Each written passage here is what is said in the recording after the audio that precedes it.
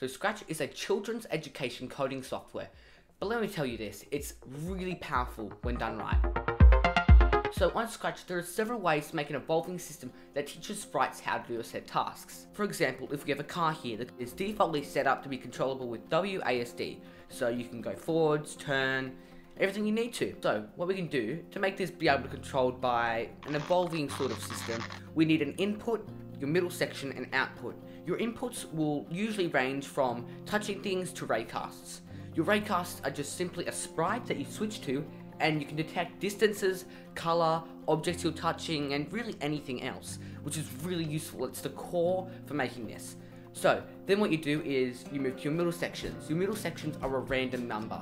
Okay, so when it detects a certain thing, let's say it detects an object named potato.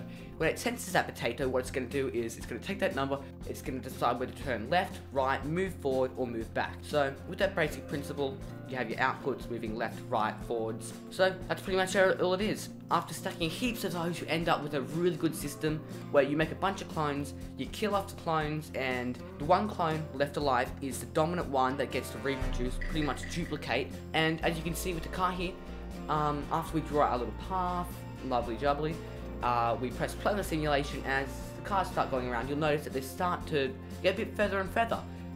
Here they start getting into a loop though, so I'll just have to fix that here and there.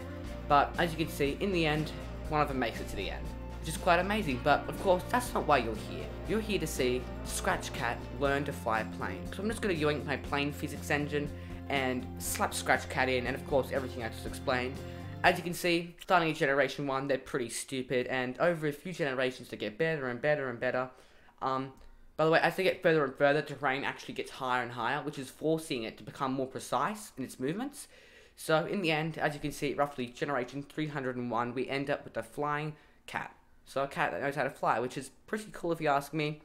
If you want, I can go a little bit more in depth maybe later on in the future, but anyway, as usual, if you enjoyed, please subscribe because we're almost at 700, which would be quite funny to reach. You have a good day, and I guess I'll see you next time.